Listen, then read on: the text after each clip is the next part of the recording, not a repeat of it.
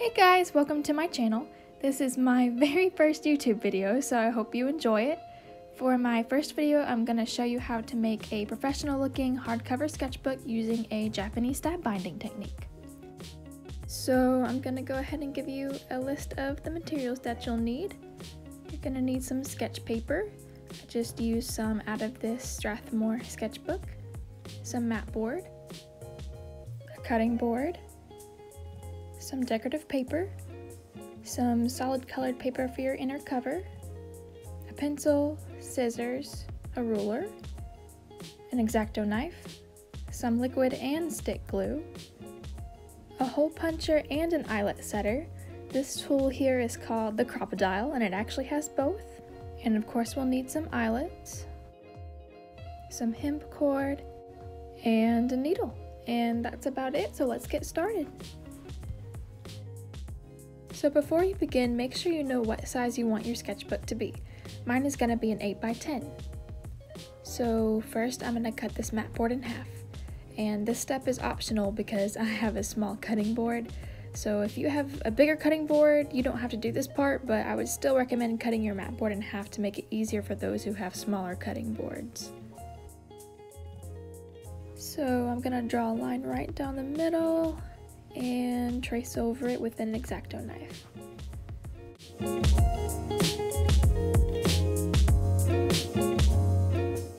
So this is going to be an 8x10, so cut your mat board 8 inches wide and 10 inches long, and make sure you have 2 pieces.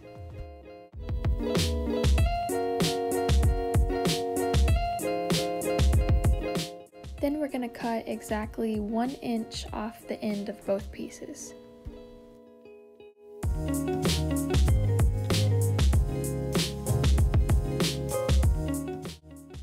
Now we're going to cut our filler paper, and it can be as thick as you want it to be. However, if it's really thick, you might want to cut it in sections. We're going to cut it about 8 by 10 inches, except we're going to cut 1/8 of an inch less than 10 and 1/8 less than 8. That way none of the paper can poke out from between your book covers.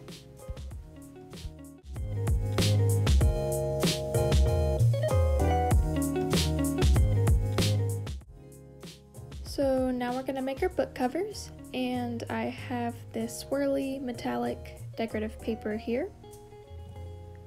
Gonna flip that over, and using our glue sticks we're going to apply glue all over this bigger piece of mat board, and make sure you apply it on the side that isn't textured.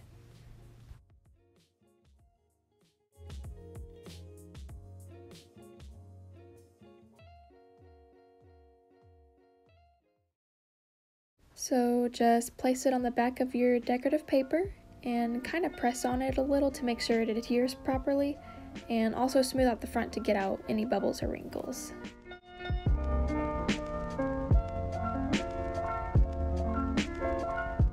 Then we'll take that little strip we cut off earlier and glue it about 1/8 of an inch above that bigger piece of mat board.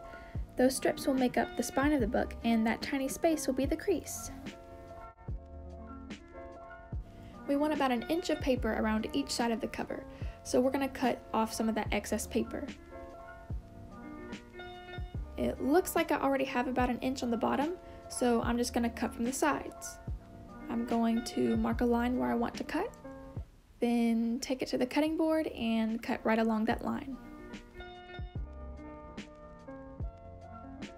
Using scissors, cut off the 2 bottom corners as evenly as you can.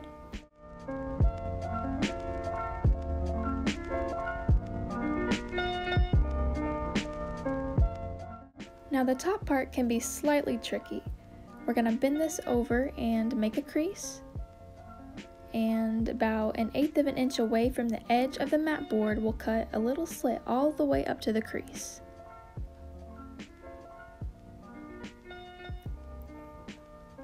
Then we're going to cut that corner off just like that.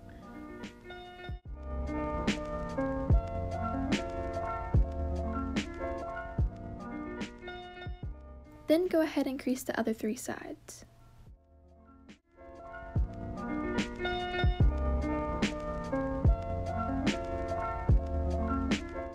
Then using a glue stick we'll glue these flaps down.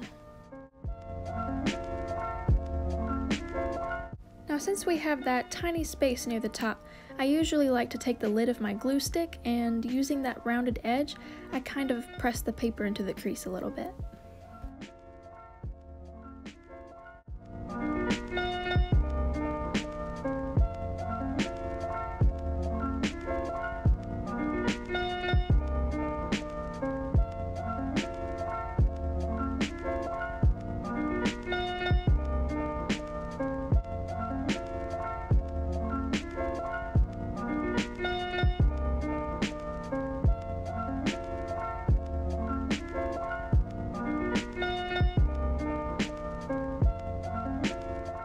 Then I go and find where that crease is in the front, and I use a rounded edge to make that crease more visible.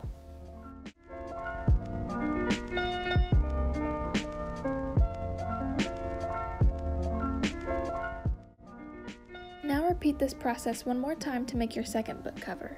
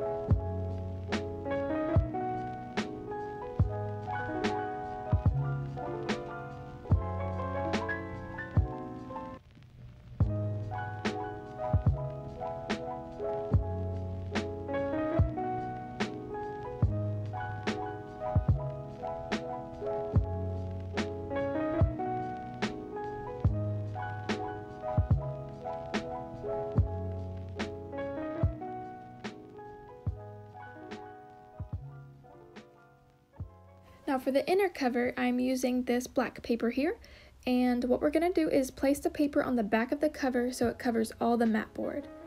Then draw a line on the paper about 1/8 of an inch away from the inner edge of the decorative paper, and do this on all sides except the top.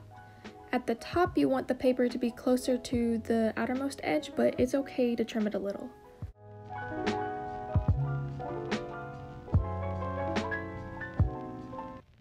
Then go ahead and cut along those lines using your cutting board. Using a glue stick, apply a thin layer of glue to the back of the inner cover paper.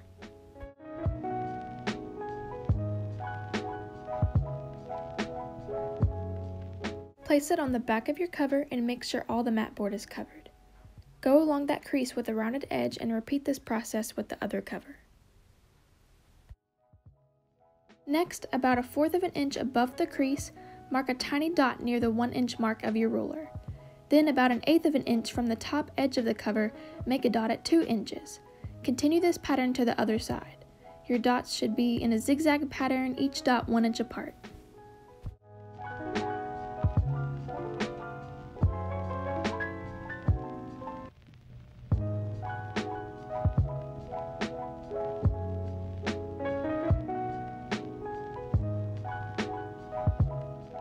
So I'm going to use my Crop-a-dile to punch the holes. It even has this little measurement thing here so you can measure where to punch your holes at. And we're just going to punch holes wherever the dots are.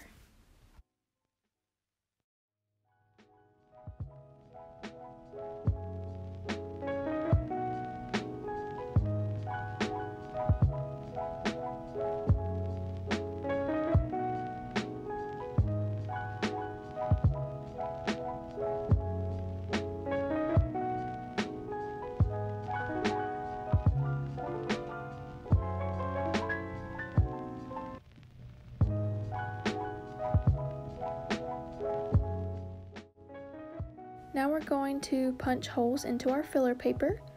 Make sure it's stacked nice and even. Place a book cover on top and use your pencil to trace circles or mark dots onto the paper through the holes. Then take a section of your paper and begin punching holes on the marked areas.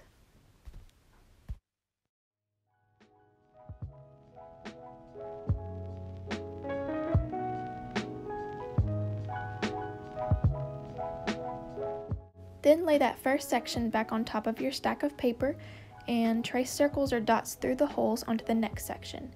Continue this process in layers and until all the paper has been hole punched. This process will help make all the holes line up evenly.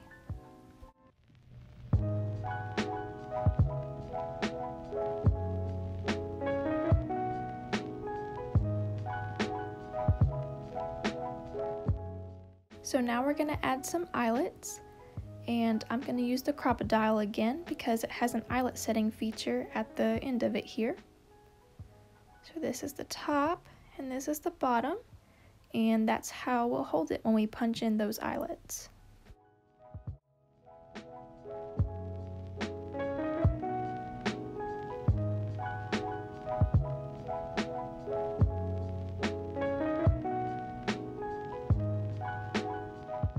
So we'll put an eyelet in this first hole here, then hold the eyelet setter like that and punch.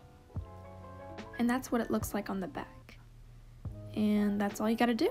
So continue this process until all the holes have eyelets.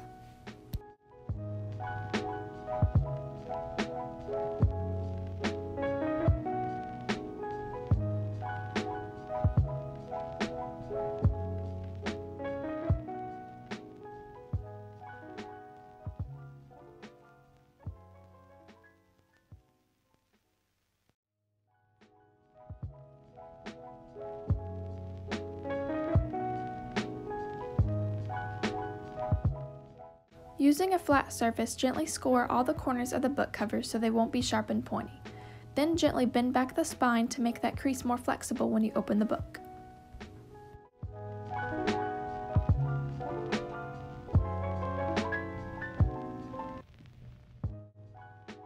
Now it's time to assemble the sketchbook.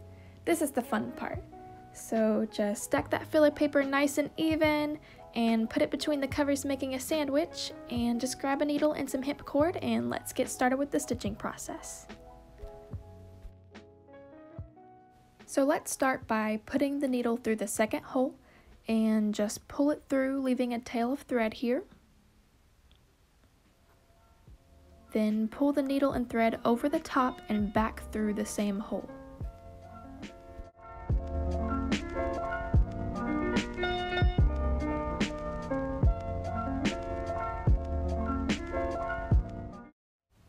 Then move over to the next hole and repeat that same process.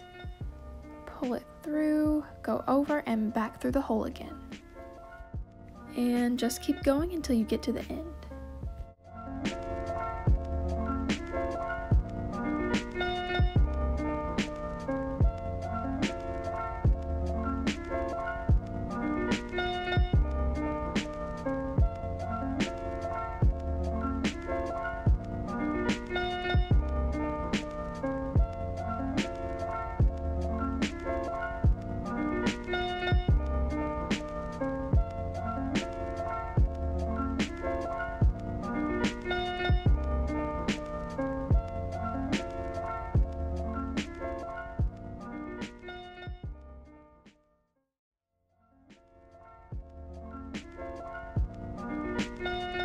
So when you get to the end, just pull the thread around the corner and go back through that last hole one more time.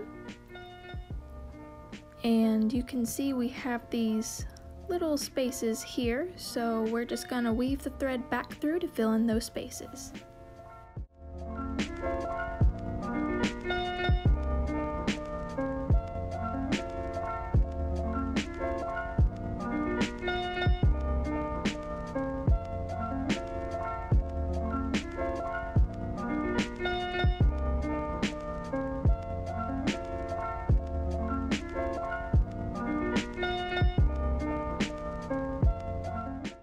So let's do that go through, over and back through process on this last hole, and just go around the corner and back through again.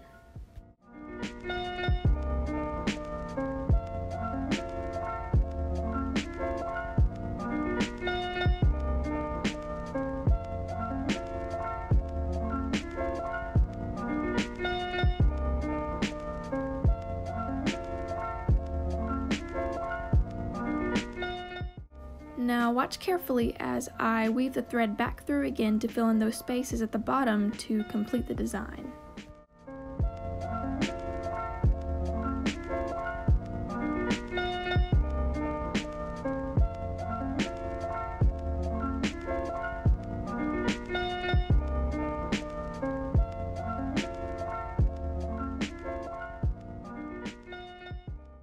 Now just take the 2 ends of thread and tie a double knot and dab a little bit of liquid glue on it to keep it secure.